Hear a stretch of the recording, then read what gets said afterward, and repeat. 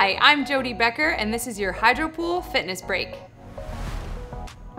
This is a combo movement that works upper body, core, and lower body.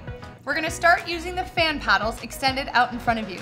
You want one foot in front of the other in the lunge position, and you wanna bend that front knee so much that your shoulders come under the water.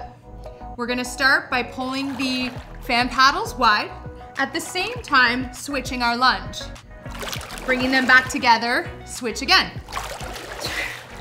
This one will get your heart rate up and is a great cardiovascular movement.